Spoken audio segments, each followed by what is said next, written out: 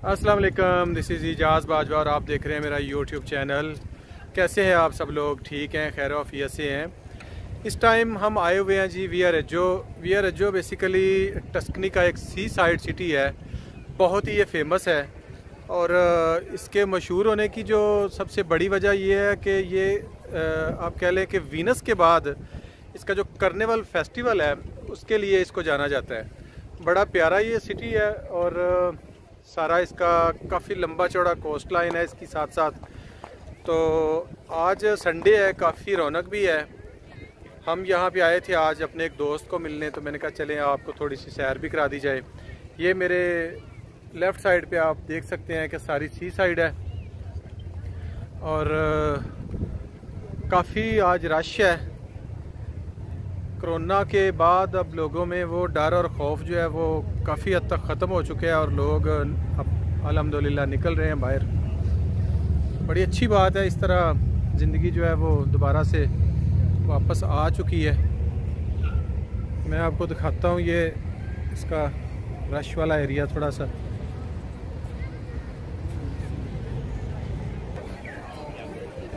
इस टाइम जैसे कि आप देख सकते हैं कि ये जो रेस्टोरेंट्स वगैरह हैं सब कुछ जो है वो ओपन है और लोग खाना शाना खा रहे हैं।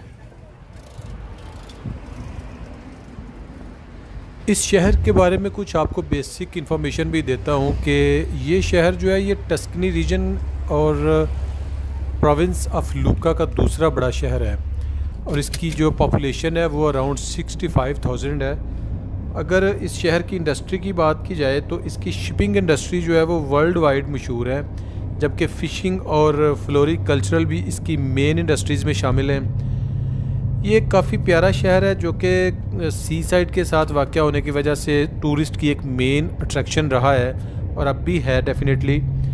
और अगर आप मिलान से या रोम, पिज़ा, फ्लोरेंस से आ रहे हैं तो आप बाई रोड मोटरवे को यूज़ करते आ सकते हैं, ट्रेन से आ सकते हैं। ट्रेन के साथ भी ये बड़े अच्छे से कनेक्टेड है। इसका जो रेलवे स्टेशन है वो बिल्कुल सिटी सेंटर के पास है और इसी तरह इसको जो मेन एयरपोर्ट लगता है वो पिज़ा का एयरपोर्ट है जो कि 20 किलोमीटर्स के डिस्टेंस पे वाक़ है।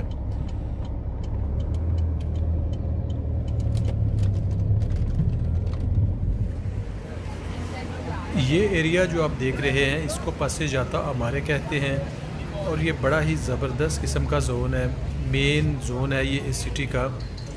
जैसे कि इस टाइम शाम होने को है तो आप इस सनसेट का नज़ारा करें, बहुत ही खूबसूरत ये सनसेट है।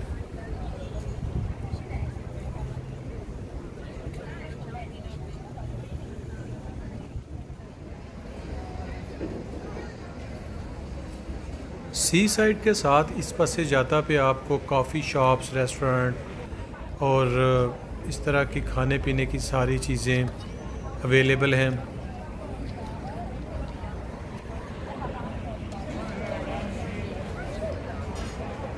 और इसी तरह अगर आप यहाँ आएँ और शॉपिंग वगैरह करना चाहें तो इसी जगह पे, इसी पासे जाता पे आपको तमाम मॉडर्न फैशन हाउसेस जो हैं वो मिलेंगे और हर तरह की शॉपिंग आप यहाँ से कर सकते हैं। ये थोड़ा कॉस्टली है लेकिन आपको एवरी ब्रांड इधर मिल जाएगा ऑलमोस्ट। बहुत मज़े की जगह है। शाम के टाइम मोस्टली यहाँ पे काफ़ी ज़्यादा रश होता है, काफ़ी ज़्यादा लोग जो हैं वो इधर अपना टाइम स्पेंड करते हैं।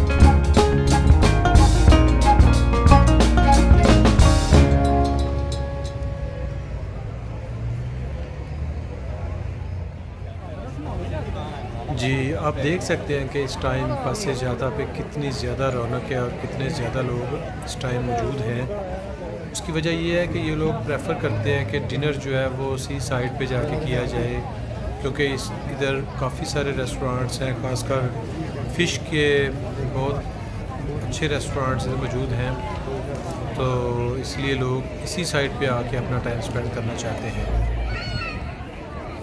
आई होप कि आपको आज का ये व्लॉग पसंद आया होगा। अगर आपको ये व्लॉग पसंद आए तो प्लीज़ हमारे चैनल को ज़रूर सब्सक्राइब करें, अपने दोस्तों के साथ शेयर करें, अपना बहुत सारा ख्याल रखें और खुश रहें।